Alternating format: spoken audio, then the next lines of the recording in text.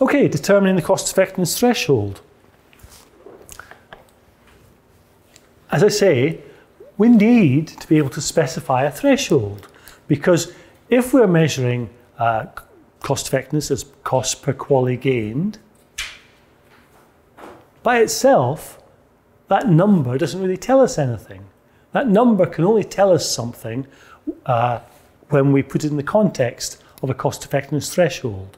So for example, in Japan, would 10,000 yen per QALY gained be good value? Well, almost certainly. Would 100,000? Yes. Would 20 million yen per QALY gained be good value? Probably not. Big gap between 100,000 and 20 million. Where should the threshold lie? And without a threshold, we just have these numbers that say the cost per QALY was such and such, but it's not really information that we can find very helpful without some idea as to how much we are willing as an organisation, or perhaps even as a society, to spend to get an additional health benefit. Now, there's a number of potential sources for cost effectiveness threshold. One approach that's been suggested is to look at past decisions and ask what value is implied by past decisions. So if we look at the things that we've said yes to previously, or the things we've said no to previously, and we look at their cost effectiveness, their cost per QALY gained, could that have an implied threshold? Well, certainly this has been done, and people have looked at a series of decisions and tried to say what cost effectiveness threshold is implied. But really, it's a rather unsatisfactory approach. It's unsatisfactory because just because in the past we made one decision or a series of decisions that implied a particular cost effectiveness threshold, that doesn't mean it's the right threshold. It doesn't mean it's the right threshold for the future. Also, if somehow in the past we've been able to be consistent, why do we even need a threshold? If somehow in the past, without almost thinking about it, we've been able to make the right decision, why do we need to formalise it now? And of course the answer is, well, we haven't in the past. We've made decisions that imply different thresholds in the past. So that's probably not a very good source.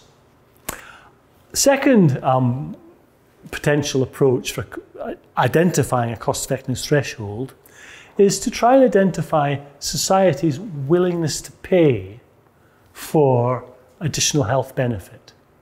How much is society willing to pay? So for example, in a context such as Japan, and certainly such as England, where the healthcare system is predominantly, the money is coming from taxation, in such a system as that, how much are taxpayers willing to pay? How much more tax would they be willing to pay in order to get additional health benefits? Now, this approach has been used.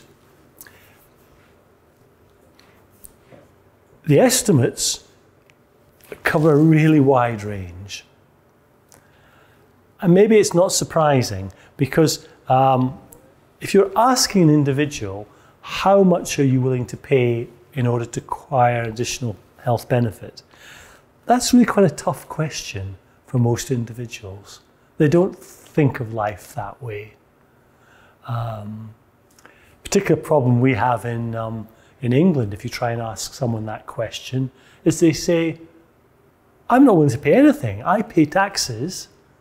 You provide the health care. I expect you to provide the health care because I've paid taxes. I'm not going to say I'm willing to pay so much more for a health benefit.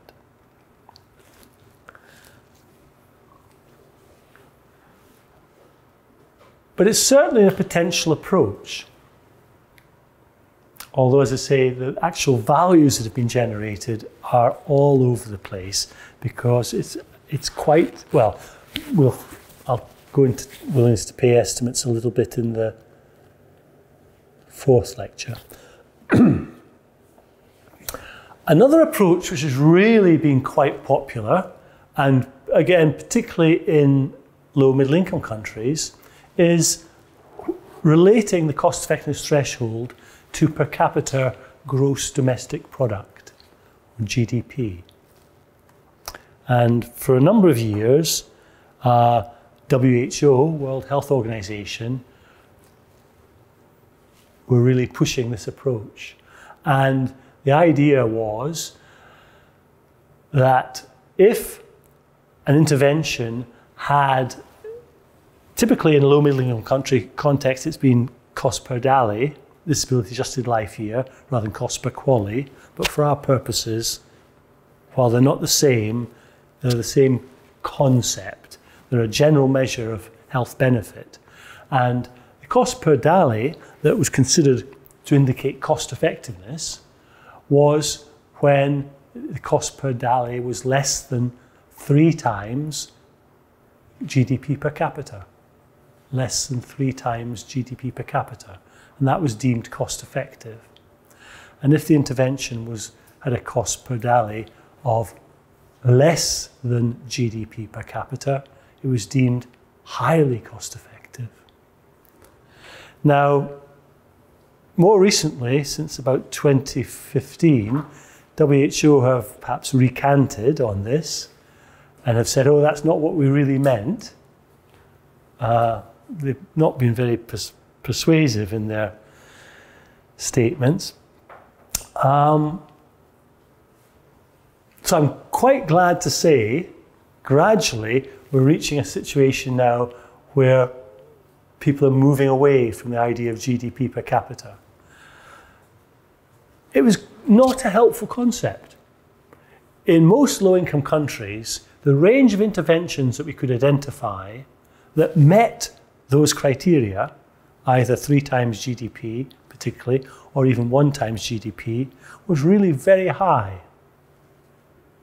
But very few of these interventions subsequently got funded because of this problem I'll be saying more about.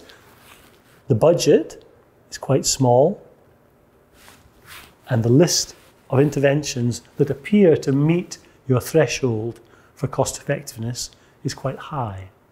And so many interventions were getting labelled cost effective because of this criterion of 1 or 3 times GDP per capita, but it was not meaningful or helpful for decision makers.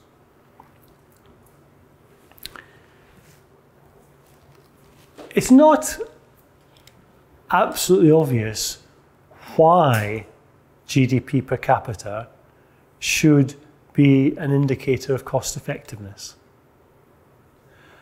I suppose in one very crude sense you can see the idea that if GDP per capita is very high, it's a very wealthy country.